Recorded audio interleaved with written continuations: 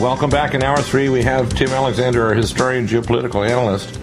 Bottom of the hour, Chris Harris, and the evolving mega catastrophe of Fukushima Daiichi. I'll be on second hour as a guest on Rents, which I'm on Thursday nights, except for the second Thursday of the month. I'll be on the third hour as a guest, just with updates on these kind of issues. Tim, there's lots of things going on, but the Middle Eastern war now, it looks like with the, I had a comment yesterday when I had Bill Salas on the program, and he tried to state at first that it was obvious that the Syrian government had done this. And I said, it's absolutely not obvious. 99.99% chance this was the so-called Syrian Free Army trained in Jordan with chemical weapons given by NATO and America and smuggled through Turkey and used against Syrian citizens to justify an illegal war so that they can then do a NATO, America, British attack against the Syrian government, which is and Iran. Iran's the key. And Iran, with Russia and China. Basically, this is going to become not just a Middle Eastern war, but a global thermonuclear war almost instantly if they push this too damn far. Which means we're also on the verge of a false peace treaty, because just before they got to the precipice of the edge of the cliff, meaning the end of the world, they're going to pull back, and we will have a peace treaty shortly. And I believe it's going to happen during the second term of Obama. I think it's very highly likely that this will happen in the next couple of years. If it happens quickly, which John Kerry is trying to have it done before April of 2014 with Erekat and Zippy Livni from the Israelis, Erekat from the Palestinians. We're looking at Bernanke now saying he's going to decrease quantitative easing. We have the federal government trying to block lawsuits for seizure of bonds. The Chinese are freaked out because they know their treasury notes will become worthless if there's a bond market run. We have America and the West and their so-called intelligence agencies pushing like crazy to blame something that doesn't even make sense, that the Assad regime would attack and kill its own citizens in their bed, women and children, which doesn't make any sense whatsoever, but it does make sense for a losing side, the so-called Syrian Free Army, who wants tanks, heavy weapons, and aircraft, and a no-fly zone, which will precipitate, number one, the loss of our Navy, which will go to the bottom because we don't have asymmetric protection against Russian-based weapon systems like the Akan cruise missile and the hypersonic supercavitation torpedo and the S-400 system. The Yakamats, yeah. And the Yakamats. And all these things, basically, bye-bye Navy. If you're perched in the Persian Gulf, you might as well say the last time you're seeing your relatives because you're going to die. If they start this war, your ship is going to the bottom. You're not going to have time to get a lifeboat. You say that, and unfortunately I agree with you, but I hope it's not true because it is true. Here's the facts. Our military has already stated asymmetrically, and I read it this morning in the Drudge. They've already stated that if we support the so-called Syrian Free Army, we're handing over to people that we cannot trust to even be more reasonable than the Assad regime, who has the sense. Remember now, Assad is an eye doctor who has the sense never to attack Israel with chemical or biological or nuclear weapons. But the Syrian Free Army, which are neither Syrian nor free, 90% are foreign terrorists, they will use these weapons, and Israel won't wait. Israel will just, on the tarmac, they'll nuke them. They will absolutely cannot tolerate a prolonged war. The Israelis will flatten them on the tarmac. And so I can see... But the trouble that when... I agree with that, but I think back to a lunch I had with one of Israel's top generals maybe 2 years before the first Gulf War, and I was telling him some of the real dangers if the Iraqis at that time, Saddam Hussein, really knew how to use his force with a few explosive technology and a few other things, that it could be a far greater danger than what they were looking at. And he says, well, your Air Force and our Air Force, we can find them, we can find their launchers and take them out. And I said, well, I don't think so. And my buddy that was with us, three of us were having lunch. He was the chairman of a aerospace design bureau, very high tech, and that was his favorite restaurant. It was near the airport in Long Beach, and it was long and low. And I said, look, how many IRBMs, intermediate range ballistic missiles, and how many cruise missiles do you think we could park, we could hide in a place like Reading? And he kind of looked around, and I said, you can make the walls where they slide open or they fall down. You roll your missiles or cruise missiles out, and you have pre-surveyed launch positions. You erect them and fire them in a matter of minutes, literally a few minutes. And I said, if you want to do something like that, you put some lead sheeting in the roof so the most advanced radar penetrating satellites can't see through. Right. And he kind of started looking around. And he realized, well, maybe this crazy guy he's talking to actually knows what he's talking about. Right. Well, once 2 years later, when the war started, and we had literally a massive NATO air fleet flying over Iraq, because within 2 days we had knocked out all of his air force, and so we had free reign over Iraq.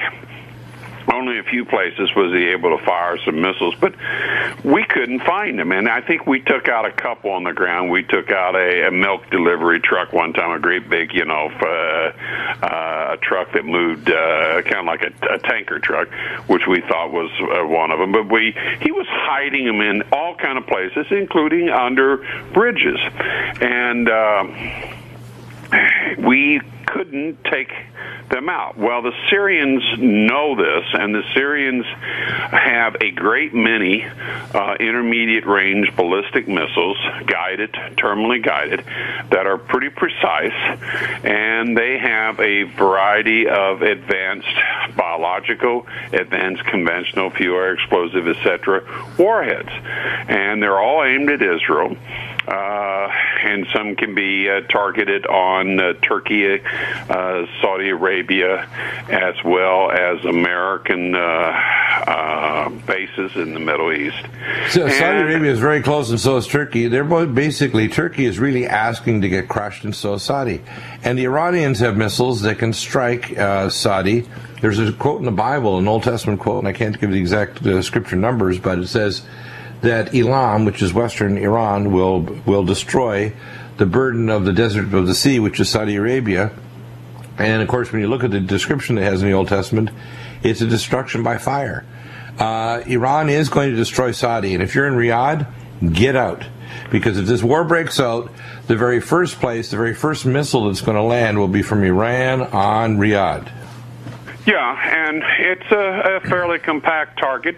She's got some PAC-3 air defense missiles and better, but any air defense system... It's only a little over 800 miles from western Iran to Riyadh. 800 miles, that's nothing. The Icelandic, or actually in Russian it means the Alexander, is named after the three Alexander Tsars of Russia. The Alexander missile system, which we know Syria has in considerable number, and they're fairly new from Russia. That thing is a hypersonic missile. Depending on which expert you want to talk to, it's 6, and it may be as fast as Mach 8.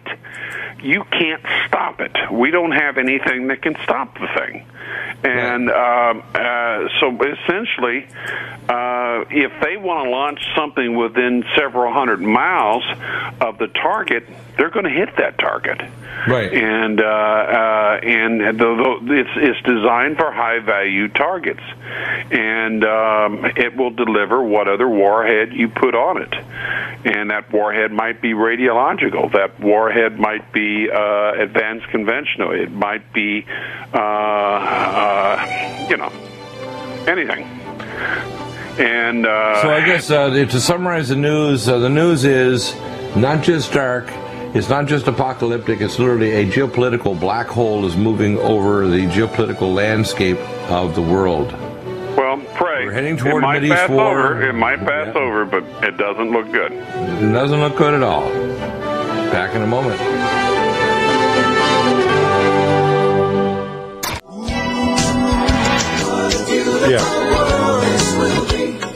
Yeah, it's amazing.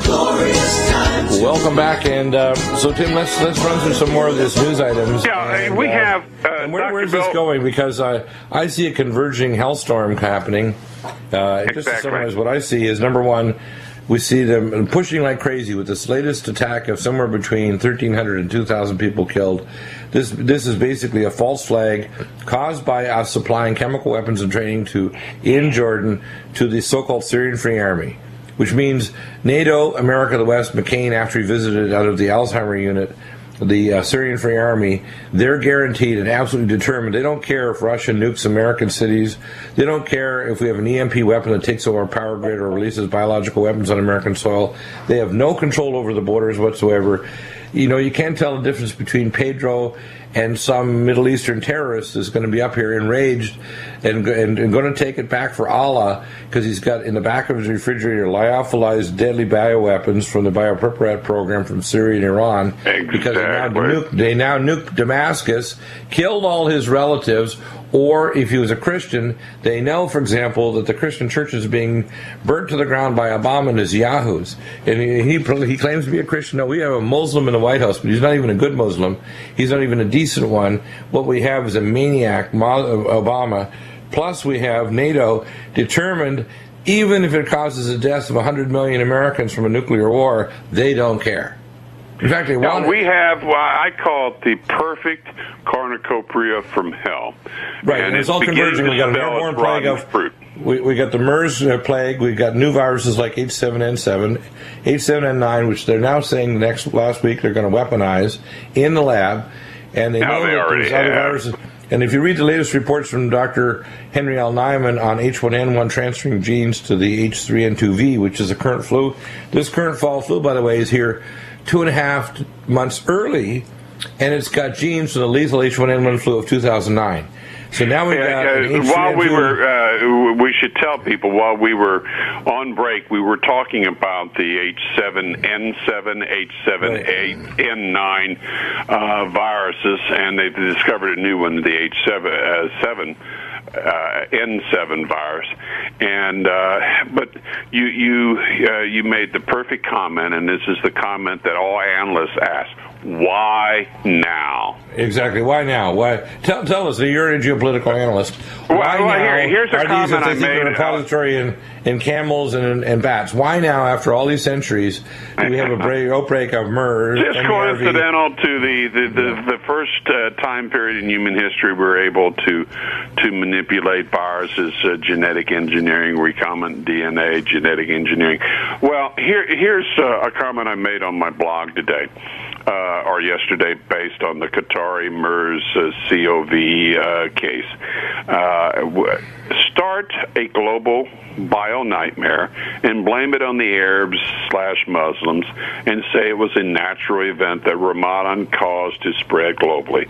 Do this when a global war is gearing up so you can confuse the masses about where all the bio-war deaths are originating from until you have everyone locked down and too damn scared to protest against their crazy governments for getting them into World War III and getting everyone killed.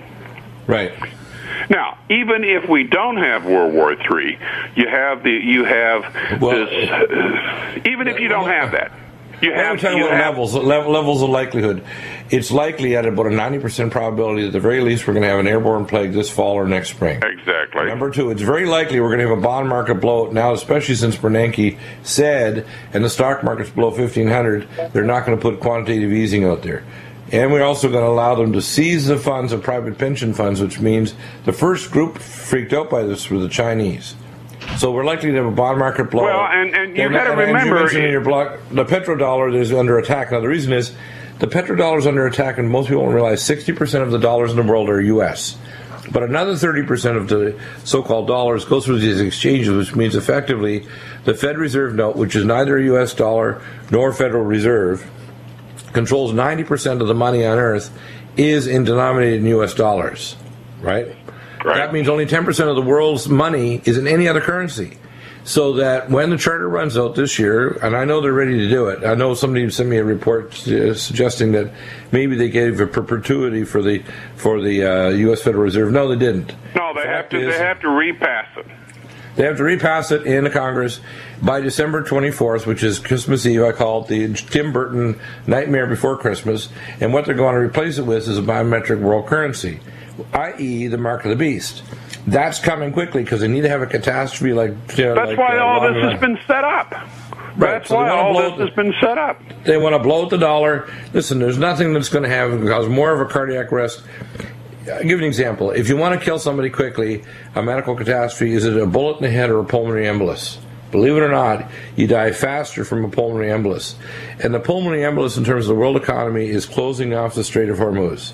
If they start a war, all they need is one phone call to the insurance carrier to say, no way are we allowing you to put a tanker through the strait, which is well, even to use your scenario, Dr. Bell, even if there's a peace treaty, but we can get to a point, and this becomes a very, very dangerous game for somebody to play.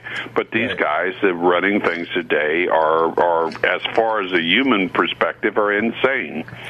Well, they're demonic energized. They're not. There's a point beyond insanity. It's called evil. We like to just call it insane because we think these people don't lack sense. No, they have a satanic sense of we want death, we want destruction, and we want their souls to go to the eternal place of separation from the Creator. That's Satan's attention. And we have to understand it's not just insanity, it's malevolent, galactic, cosmic level evil. Yeah, they vibrate on a very low satanic frequency. They're not in tune with God. And many times when people like that, when they die, and if they have a near-death experience and come back, it was a very negative one. But they can't stand the presence of God.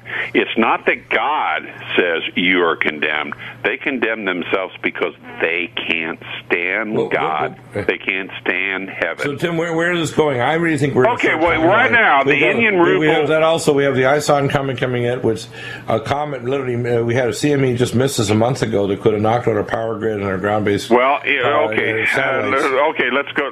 We got all these things converging right now. The cornucopia from hell. Yeah. Okay, the Indian ruble and economy are in free fall, and India is trying to grab all the gold they can right now. And they have done everything they can to stop this massive market. Remember, there's over 1 billion people in India. They have a lot of Americans think, oh, they're poor. No, they have a bigger middle class than France. Right. And they have the nuclear weapons. They have aircraft carriers. They have they're building a stealth aircraft with Russia. Don't underestimate India, but their ruble now is in free fall, and they have done everything they can to stop people in India from converting the ruble into gold, and they have been buying gold fast. Most of the gold that's available on the world is going to the Indian market. Well, we ran out of time. There was a lot more I wanted to say. I want to continue that when you come back. I don't have an update report right now from Chris, although I do expect him to come on momentarily to give us an update. We'll be back in a minute. We need to continue this dialogue because people aren't prepped spiritually or physically. Like we talked in the first hour with Jerry Strybus, they're not ready.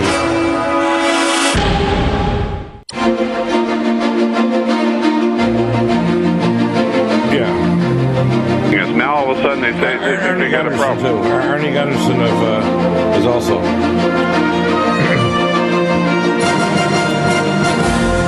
Well, to summarize on some of the events that are coming, and I think the one that's going to trump all of them is going to be the subsidence of the structures sitting at the Fukushima Daiichi nuclear waste depot. We call a triple reaction meltdown, but we also have reactor cooling pool 4, likely with subsidence of the ground to tilt over and fall in, and this giant corium lava lamp is going to cause hydrovolcanic explosions. And by the way, the amount of cesium-134, it's estimated, if cooling pool goes down 4, we're going to have about 114,000 times the amount of radioactive cesium as released in Hiroshima or Nagasaki. That means basically cesium is a analog of potassium and magnesium, but because it causes arrhythmias and it causes vascular damage, the rate of stroke in northern Japan since Fukushima Daiichi has gone up 3,500%. That's statistics. Okay? 3,500? 3,500%, wow. Which means 35 times. So what we're dealing with now, people aren't going to live long enough to get cancer. What the globalists want is a vast reduction in human population. They don't want people stupid enough to try to reproduce wildly without submitting their gametes to a laboratory. I expect that if you actually did a study of the number of women actually delivering normal children in northern Japan and the number that have birth defects or are forced to do, quote, genetic screening and abortion, and already in social countries like in Canada, and by the way, Canada is an obscenity. Britain, with their Liverpool protocol, their basically attitude toward children with Down syndrome, like my daughter, the geneticist called me when I realized that my daughter was going to have Down syndrome and harassed me as early as 6:30 in the morning at 11 at night, until I eventually had to counter-threaten them to say, if you call me any more times, doctor, and he happened to be Jewish, and I said, you need to get down on your knees before the God of Abraham, Isaac, and Jacob, because I'm also a descendant from the Cohens, and pray to the God of Abraham, Isaac, and Jacob, our Creator, that my daughter survives, because she's going to have heart surgery, she's going to survive, and she's not going to be aborted. And if you call me one more time, you, doctor, will never call anyone again. Take that seriously.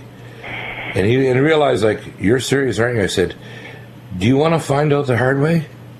There's a nice side to Dr. Deagle, and there's a side you never want to see. And I'm going to tell you out there, we need to have an attitude, as I call Joshua Christians, which are not going to take the giants lightly. We're going to take the giants by cutting their Achilles tendon and then chopping their heads off, the same way as these globalists, like the Duke of Edinburgh, that wants to come back as a global killing virus to kill the populations of the planet. The inaction over Fukushima Daiichi is a genocidal act against the world. The allowing International Court of Justice hasn't filed against the Japanese government for burning hundreds of millions of tons of mixing low and high radioactive nuclear waste and putting it up in the troposphere. That's an international crime, and nobody has sued them yet. The idea that they drilled at the Macondo drill site and disrupted the loop current and a pacemaker for the jet stream, that's an international crime.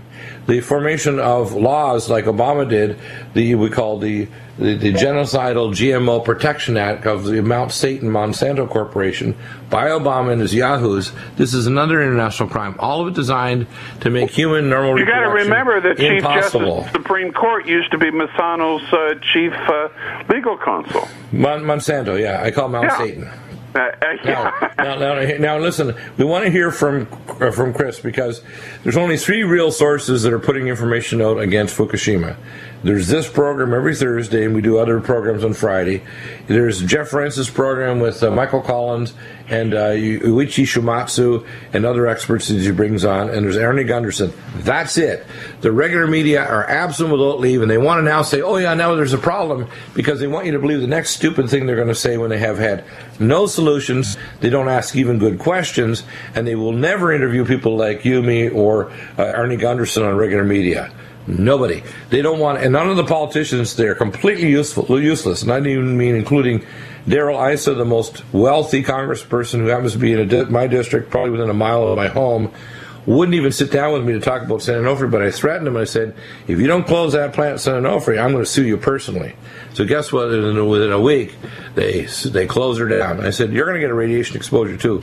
This plant is in danger of going hot and having nuclear meltdown. And by the way, it's still in danger, even though the so-called shut it down of having a meltdown and going nuclear. Explain that, Chris, because people need to understand every one of our American plants in Switzerland, France, everywhere, is sitting on 60 to 70 years of nuclear waste, which is a biohazard danger and also a danger for terrorism. But many of these plants are still hot, and they can still go critical and explode. Right? Well, there's so many issues we could discuss, and we never have time to explore them all. So, I mean, I would like to just start by saying, listen, years ago when we had first talked about Fukushima, I felt that it was my duty to come forth and say, warning, this is pretty serious and it's going to get a lot worse. It's getting worse by the day. Now it's ready to go kaboom. Now we're ready to see hazmat situations where if you don't duct tape your windows and have a HEPA filter, stay in your homes and take your NutriMeds, including Nutritrala, Nutriodine, etc., you're going to get fried. And we're not saying this is going to be maybe, I don't know when it'll happen. It could be next weekend. It could be 2 months from now. It could be 10 years from now, but it's coming.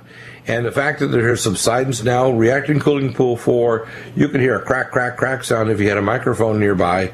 And that whole cooling pool, which is up at 100 feet, could just come crashing down, and all that corium is going to go into the ground. As soon as it hits that groundwater, it's going to generate tritium, which slows neutrons and increases criticality. We're going to get a lava lamp kind of nuclear effect. And we're going to have a hydrovolcanic explosion that directly connects the fault lines to Mount Fuji and other fault lines across Honshu, which they just had Miyagachi in Japan was covered the whole city with a layer of of ash. And by the way, most people don't realize that most ash in most volcanoes is radioactive, especially ones from up in Iceland. Not only extremely high fluoride levels, but radioactive uranium, radon, and other radioisotopes. Yeah, it's a natural radiation, though. Natural radiation. Now, what people don't really want to say, they want to attack the messenger because they say, no, you can't know all that science. You don't know that. I do, okay? And I have contact experts like Chris, is a nuclear expert. That's his radio name. He's one of the top 40 nuclear safety experts on the planet. We have other scientists in the background here. We have other sources inside and outside the government, and they're completely freaked out.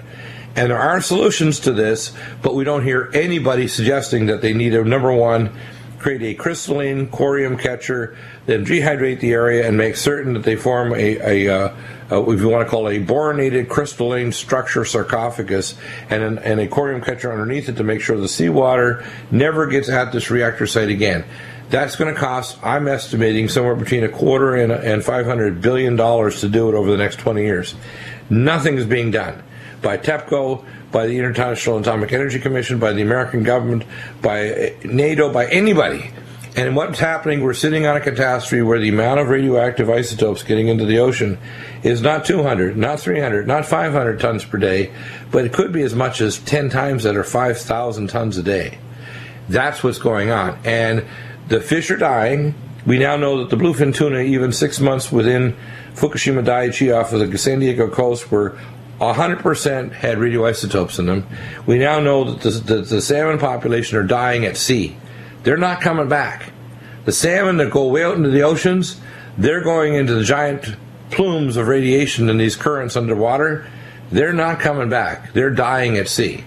We're literally looking at an extinction level event, and everybody's pretending that nothing's happening. Yeah, the Pacific herring up in Canada, they tested 100 of them, right, guys? And they found in 100, all 100, that there was bleeding from their eyeballs, from their faces, the fins, the tails, in every Pacific herring that they examined. And this is up in Canada because of the currents that flow that hit the Canadian Pacific now, I tell people, coast. I don't say don't eat the fish, but I say if you don't have an Inspector Plus with an EXP arm on it, if the fish clicks, back away from the fish counter, because you should realize, unless you're testing it, do not eat anything from the Turn around and go to the parking lot and leave. Yeah, back up and walk away, and don't breathe even near the fish counter. Well, thank you for bringing that up. That's exactly, I was going to discuss that. Yeah, we need to get into this. Chris, I want you to tell us just how bad it is and how quickly it can become catastrophic here, because we've been frustrated with the media for 2.5 years. Now they're trying to pretend that now they think there's this an issue.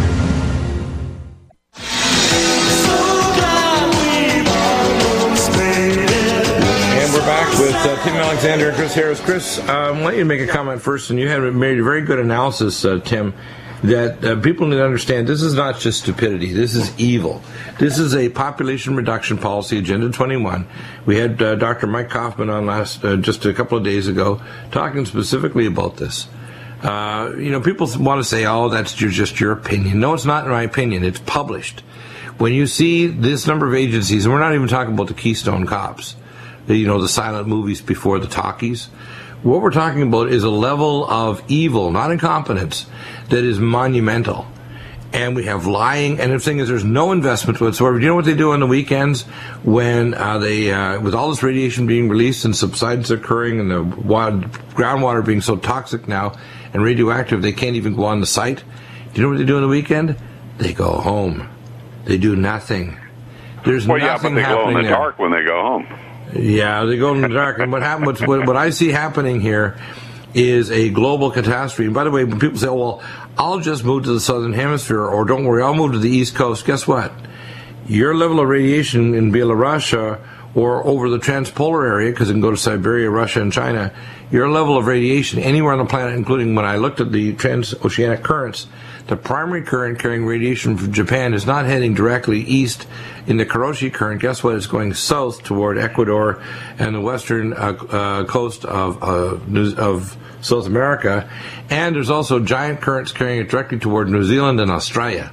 So if you think you're going to just take off to the southern hemisphere and you're going to be cool, you're crazy. You have to understand every single ocean in the world is now getting fed the stream of radiation coming from Fukushima Daiichi. It takes 26 months for the transoceanic, if you want to call it conveyor belt, to carry these currents around the world. And now every ocean on the planet is being poisoned at an enormous rate.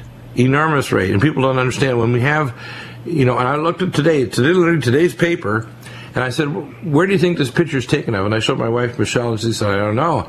I said, you see those dead seals? You see those, the seaweed where they showed the radiation detector? I said, that's not on a blog. That's on a seacoast that's so radioactive the seals are washing up radioactive and dead. And she said, where is it? I said, that's at San Onofre. That's at Pendleton Marine Corps Base, which is like 5 miles away. Yeah, I was going to say, isn't that where you live? Yeah. That's right. Yeah, no, people need to understand the seaweed of the western United States, on the coast. And that means, and then we had on top of that the idiocy of these Navy wanting to put sonar out so loud, they caused the whales to go deaf. They can't find their mates or food. And we wonder why seal pups are showing up all over the place and their mummy's dead. So we wonder why we have all these seal pups stranded out there. It's because the sea life are dying like flies because they're at the high end of the food chain, and the food in the ocean now is so radioactive that they're dying. Now, what are people going to do? Are they going to wait until people's skin starts to slide off, or they go blind? Are they going to wait till people bleed from the nose and eyes? Are they going to wait and say, oh, gee, we should have listened to Deagle and to Chris Harris and to Tim Alexander and Garney Gunderson and Jeff Rentz and all these experts like Tim Collins and Yoshichi Shimatsu, who travels back and forth right from the site there to Thailand, etc., trying to detox himself. He goes back into the open maw of this giant, what I call Fukushima Zilla monster. Damn it. I am so angry that the regular media will not interview us. I'm so angry that people still want to attack us and don't get themselves prepared. They're not even prepared to turn their house into a hazmat facility. Chris, your comments. Yeah. Well, okay, let me just say, the quality of information that we've been putting out, that's why I just want to say to your listeners, this is high-quality information, and I can tell you why. Recently, CNN and all the major media, I'm talking about in the last week or so, all of a sudden seem to have been, a gag order was lifted or something. They're now allowed to talk about Fukushima because even one CNN... We're embarrassing them into doing it. We're embarrassing them to open their maw and say, oh my gosh, look how stupid we look when Deagle in his home studio and Chris Harris calling in and Tim Alexander in his home studio can give better news coverage than these yahoos sitting in multi-million-dollar studios across America with 3D cameras and infobabes, and they don't do a damn thing. It's ridiculous. I almost lost my lunch when I read this one. A scientist at CNN says that Fukushima is not contained. Not contained. It's not even shut down. I mean, let's face it. Well, that's an obscenity to say the word contained. Now, how about we have, it's almost like you have an open, fungating, bleeding, pus-filled mass that's spreading, death viruses and pathogens and radiation, and they think it's not contained? Excuse me, I mean, if you're an alien looking from a few light years away, you'd say, I think the Earth is dying. Yeah. I mean, years ago, how many did we try to relay in the terms that, we try to teach? I mean, we're all teachers. And so we said that this was a perfect waste generation facility with no off switch. People may have laughed, and they're not laughing now. We said that there is the lava lamp type sporadic fission process that and also remember now we mentioned how the production of tritium and the enemy is water. The second enemy is neutrons, and if you have water that with the zirconium cladding creates tritium. Tritium slows neutrons, and all of a sudden you get criticality. And also when you break down the rubberized, boronated rubber on these fuel rod assemblies are all twisted, and they cannot be pulled out. They can't be cut out. In fact, if you mess with them and hammer at them, they can actually go critical and explode, or you have a pyrophoric fire. Did people understand what pyrophoric fire means? It turns a large percentage of the radioisotope materials into a nanoparticle, radioactive, nuclear explosive cloud. That's not good. And we warned that the tanks and the hastily constructed systems that they're trying to mimic the original systems with are basically makeshift systems, and they're not inadequate. They won't last. I mean, even if they were good for 2 or 3 years, is that any good? When you got stuff you got to store for centuries? Come on. So now so basically you're flushing out all the radionuclides from inside the core, and you're storing it in all these tanks now. So what have you done? You made hundreds of little Fukushimas, all bleeding now. So and that's really what I was trying to convey. So this is not done. This is not over. This is, by any stretch of the imagination, this is we had an earthquake here in California just last night, and it shook our house this morning. Yep. We had an earthquake in Mexico City at 6.2. Since Fukushima Daiichi, there's been a 500% increase in 5+ earthquake levels in the area of northern Japan. 500%. So this wasn't a directed energy weapon. It might have been triggered off by one because other people like Arnie Gunderson and other experts have told me, including Professor McCanny, he thinks it was artificially triggered. I think that there's other reasons for it, especially the approach of the red dwarf star that's well past Jupiter, which increases nuclear activity and volcanism. Yep. But what's really going on here is that no matter what the source is, volcanism all over the planet's increasing, and we don't have them deconditioning and removing the nuclear material from all the plants along the Madrid Fault Zone, Diablo Canyon, which is a conversion of 3 fault lines. Guys, 3 weeks ago, we had a coronal mass ejection that had it been turned slightly different, we would have had a Carrington event. Had we had a Carrington event 3 weeks ago, we would be within about a week or two of Fukushima here, Fukushima there, Fukushima everywhere. Right, but listen to this. I got stats from military experts who gave me the actual documents back in from Canada, the America, and Australia, that if the power goes out, we're not talking about nuclear blackouts, we're not talking about airborne plagues, we're not talking about war or anything else, just the power going out, 90%, this is their estimate from 3 different governments, of the population will be dead. When you throw into the mix MERS, H7N9, radiation clouds from Fukushima, bond market blowout, regional nuclear war in the Middle East, this is not a good survivable event. We're talking about a convergence of extinction-level events in the near future. Yeah. And just 2 days ago, I just heard a woman who was an engineer at the Department of Energy, and I have to send you the link to her interview on another radio show, but she was talking about the things that we were talking about coronal mass ejections and solar magnetic disturbances, and she said the magic words. I knew she was right when she said it can take out the SCADA system. I know you and I discussed the... well, not only that, it can cause a critical reaction in the plant. Just a very large pulse of magnetic radiation and neutrons and a plasma flux from the sun can cause a nuclear reactor to blow up without anything else. It can not only blow the power lines, it can actually, that's why they have to step down the power generation for nuclear reactors. If they don't step it back and cool off the reactor core, it can blow up. Good time to get right with God, folks. Yeah, and we're not hearing any of this out there, by the way. The solution is a boronated sarcophagus of dehydrated water. They don't want the solution. They want us to die. It's a population reduction. Right. We're literally walking face first into the end times, and out there, the fools that don't believe it think that this isn't happening. By the way, I'm working hard to get Jonathan Kahn on, I consider the witness of Judah, who has given the harbinger in the last year or so, has given some final warnings to Judah, which is the state of Israel, and to America.